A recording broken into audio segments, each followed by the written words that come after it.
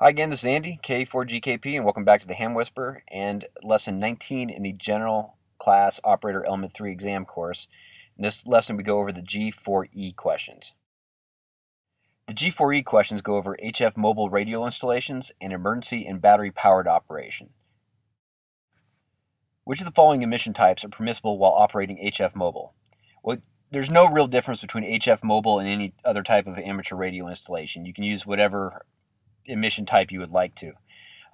This is an all of the above question on the exam. CW, single sideband, FM, mobile, FM. I knew a guy once who could do Morse code while riding a motorcycle. I am not going to get too attached to him. I think he's not going to be around much longer. But safety aside, you can use any emission type you'd like to on an HF mobile radio. What is alternator whine?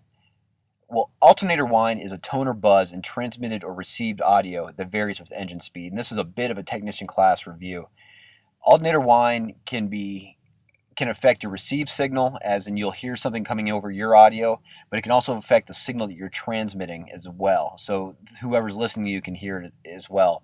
And it's characterized by a tone that kind of matches the engine speed of the vehicle you're in.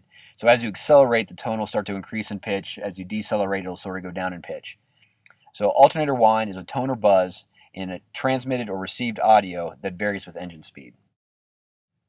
Which of the following power connections would be the best for a 100-watt HF mobile installation? A 100-watt HF mobile installation would be best to use a direct fused connection to the battery using heavy gauge wire. And 100 watts is a lot of juice for a car battery. And most links to the battery, like the cigarette lighter or the common ground, is probably not going to handle 100 watts very well. So you want to use a heavy gauge wire that's connected directly to the battery, and you want to have a fuse in line with that wire. So a direct fused connection to the battery using heavy gauge wire would be best for a 100-watt HF mobile installation. Why is it best not to draw the DC power for a 100-watt HF transceiver from an automobile's cigarette lighter or socket? The answer is the socket's wiring may be inadequate for the current being drawn by the transceiver. Essentially, the wiring associated with the socket isn't going to hold or support a 100-watt draw on it. So if you hook your HF mobile to a cigarette lighter, you will most likely blow the fuse if you're transmitting at 100 watts as soon as you hit the transmit button. So what you want to do, like we talked earlier, is heavy gauge wire straight to the battery with a fuse in line. But you cannot, most cigarette lighter sockets will not support a 100-watt draw. Which of the following most limits the effectiveness of an HF mobile transceiver operating in the 75-meter band? Of the possible answers, the correct one is the HF mobile antenna system is the limiting factor. And if you remember, the general rule with antennas is the longer the better, and a half wavelength dipole is a pretty good radiating antenna. So a half wavelength of the 75-meter band is over 100 feet long. So to get an antenna that's practical for mobile operation, it's going to be pretty short. So you're not going to get the same quality of sending or receiving signals out of a mobile antenna as you would a half wavelength dipole for 75 meters. So the antenna is the limiting factor. Which of the following is true of an emergency generator installation? The answer is the generator should be located in a well-ventilated area. And for most of the generator questions, safety is going to be the primary focus of the answer. So generators burn fuel and produce exhaust emissions. And many people have died due to carbon monoxide poisoning from generator exhaust. So you only want to operate a generator in a well-ventilated area, preferably outside. Also, make sure, even if it is outside, that the stuff isn't coming in. And remember, generators always outside. When might a lead-acid storage battery give off explosive hydrogen gas? The answer is when it's being charged. And if you remember back to the technician class stuff, we went over this before. Car batteries are a type of lead-acid battery. So when one of the byproducts of charging a lead-acid battery is that the battery will release hydrogen gas. Now, if you charge a battery in an area that's not well ventilated, that hydrogen gas can build up and cause an explosion, like the Hindenburg. So what you want to do when you charge a lead-acid battery is keep it outside or in a well-ventilated area and make sure that there's plenty of room for that hydrogen gas to escape and not build up and cause an explosion. What is the name of the process by which sunlight is changed directly into electricity? The name of this process is called photovoltaic conversion. So one of the ways to remember this answer is this is the process that converts sunlight to electricity, and the answer is the only possible one with the word conversion in it. Also, the voltaic, which comes in the word photovoltaic, should also be a good hint. But converting sunlight to electricity is called photovoltaic conversion. What is the approximate open circuit voltage from a modern, well-illuminated photovoltaic cell? The answer is 0.5 VDC, or volts direct current, and this is something you probably should just memorize. There's no way to tell this one different from any of the other answers. The actual voltage depends also on the size of the cell and the materials it's made of, but on average a modern cell will produce 0.5 VDC per cell. Which of these materials is used as the active element of a solar cell? The answer is doped silicon, and if you remember from the technician class exam, doped silicon is one of the materials used in making semiconductors. It's a semiconductor material. So it's the same process, doping process, they use to create P and N type materials, and essentially what a solar cell is a type of diode. So in this case, when the sunlight hits the doped silicon, it causes electrons to flow through it, converting the sunlight to electricity. So doped silicon is a material used as the active element in a solar cell. Which of the following is a disadvantage to using wind power as the primary source of power for an emergency station? Well, the primary disadvantage is a large energy storage system is needed to supply power when the wind is not blowing. And this is kind of a common sense answer. When wind systems, which by the way are a lot more effective than solar power systems, they still only work when the wind is blowing. So when you don't have enough wind to power the generator, you need to have that power stored in a large bank of batteries. And this is the significant disadvantage to both wind and solar systems, or excuse me, solar power systems, is that when it's nighttime or cloudy or the wind's not blowing, you need a large bank of batteries to store the energy in order for them to be used as emergency systems. Which of the following is a primary reason for not placing a gasoline-fueled generator inside an occupied area? Once again, we're getting into the carbon monoxide poisoning. The primary reason is that there's a danger of carbon monoxide poisoning. Keep your generators operating in well-ventilated areas, preferably outside, and make sure the exhaust coming from the generator is not blowing into a ventilation system or through a window or something that's going to trap it in your house.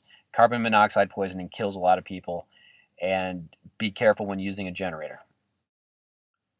Why would it be unwise to power your station by backfeeding the output of a gasoline generator into your house wiring by connecting the generator through an AC wall outlet? The answer is it might present a hazard for electrical company workers. And this is kind of a weird question to kind of think out, but essentially you can power your house by plugging a gasoline generator into a wall outlet. Now the problem is that a power worker who's thinking that the power to your house is off may start tinkering with your wiring and then get an electrical shock since the house wiring is powered by this generator now. There are safe ways to power your house with a generator, but backfeeding it through a wall outlet is not one of them. And it's time for the G4E quiz. Take out a piece of paper, pencil, and number 1 through 13. When you're done with the quiz, you can find the answers at hamwhisperer.com under the exam answers page, just look under the G4E section. And I'm going to go through the questions pretty quickly, so if you need more time, just pause the video and take all the time you need. So with that said, let's get started with the quiz. Question 1. Which of the following emission types are permissible while operating HF mobile? A. CW, B. Single sideband, C. FM, or D. All of these choices are correct. Question 2. What is alternator whine? A. A DC emission from the alternator. B. A constant pitch, tone, or buzz in transmitted or received audio that occurs whenever the ignition key is in the on position. C. A tone or buzz in transmitted or received audio that varies with engine speed. Or D. A mechanical sound from the alternator indicating current overload. Question 3. Which of the following power connections would be the best for a 100-watt HF mobile installation? A. A direct fused connection to the battery using heavy gauge wire. B. A direct fused connection to the alternator or generator using heavy gauge wire. C, a direct fused connection to the battery using resistor wire, or D, a direct fused connection to the alternator or generator using resistor wire. Question 4. Why is it best not to draw the DC power for a 100-watt HF transceiver from an automobile's cigarette lighter socket? A, the socket is not wired with an RF shielded power cable. B, the socket's wiring may be inadequate for the current being drawn by the transceiver. C, the DC polarity of the socket is reversed from the polarity of modern HF transceivers. Or D, the power from the socket is never adequately filtered for HF transceiver operation. Question 5. Which of the following most limits the effectiveness of an HF mobile transceiver operating in the 75-meter band? A, picket fencing signal variation. B, the wire gauge of the DC power line to the transceiver. C, the HF mobile antenna system. Or D, FCC rules limiting mobile output power on the 75-meter band. Question 6. Which of the following is true of an emergency generator installation? A, the generator should be located in a well-ventilated area. B, the generator should be insulated from ground. C, fuel should be stored near the generator for rapid refueling in case of an emergency. Or D, all of these choices are correct. Question 7. When might a lead-acid storage battery give off explosive hydrogen gas? A, when stored for long periods of time. B, when being discharged. C, when being charged. Or D, when not placed on a level surface. Question 8. What is the name of the process by which sunlight is changed directly into electricity? A, photovoltaic conversion. B, photon emission. C, photosynthesis. Or D, photon decomposition. Question 9. What is the approximate open circuit voltage from a modern, well-illuminated photovoltaic cell? A, 0.02 VDC. B, 0.5 VDC. C, 0.2 VDC. Or D, 1.38 VDC. Question 10. Which of these materials is used as the active element of a solar cell? A, doped silicon. B, nickel hydride. C, doped platinum. Or D, aluminum nitride. Question 11. Which of the following is a disadvantage to using wind power as the primary source of power for an emergency station? A, the conversion efficiency from mechanical energy to electrical energy is less than 2%. B, the voltage and current ratings of such systems are not compatible with amateur equipment. C, a large energy storage system is needed to supply power when the wind is not blowing. Or D, all of these answers are correct. Question 12. Which of the following is a primary reason for not placing a gasoline-fueled generator inside an occupied area? A, danger of carbon monoxide poisoning.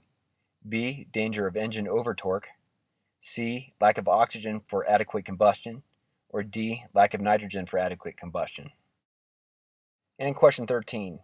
Why would it be unwise to power your station by backfeeding the output of a gasoline generator into your house wiring by connecting the generator through an AC wall outlet? A, it might present a hazard for electric company workers. B, it is prone to RF interference. C, it may disconnect your RF ground. Or D, none of the above. This is an excellent expedient. And that's it for the quiz in lesson 19. So go to hamwhisper.com, check your answers. You can find them under the exam answers page under the G4E, G4 Echo questions. And until next time in lesson 20, this is Andy, K4GKP, saying 73, and I hope to hear you on the air soon.